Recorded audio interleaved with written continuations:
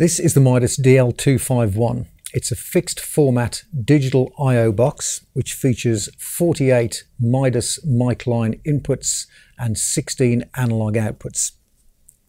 Front panels are usual Midas blue livery, but obviously the rear panels are a lot more interesting. So let's spin it around and have a look at the features of the 251.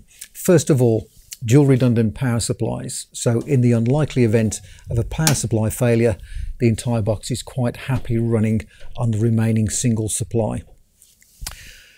16 analog outputs with mute status indicators.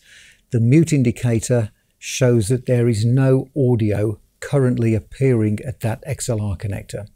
So that means either the output has been muted from a console, that the output is not patched, or that there is no audio routed to that output. The inputs feature Midas mic pre's, and they will take input levels of up to plus 24 dB before clip. On the far right of the panel here, we have a mute all switch, which is a momentary action switch, which will mute all of the outputs on this box while the switch is being depressed. So if you're having to plug microphones in and out of the box, to save you having to run back to the console to mute the console's outputs, you can do that locally from the back of the box here.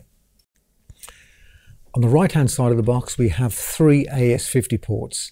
Now, as I'm sure you all know, AS50 gives us 24 sends and 24 returns for each Cat5 connection. So the third AS50 port is our redundant spare link.